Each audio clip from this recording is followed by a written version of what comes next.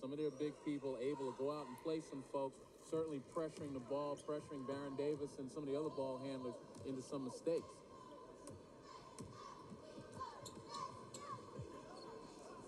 Now 3 subs getting ready to check in for Carolina. Vince Carter not ready to leave just yet. Not when his man is going to find him. Whether it's Cota or Shamond Williams on the giving end, and whether it's Carter or Jamison on the receiving end, North Carolina's got the lob down to a science, and that's a pretty high percentage play in Vince Carter's playbook as well. Wasn't nearly as ostentatious as some of Vince Carter's breakaway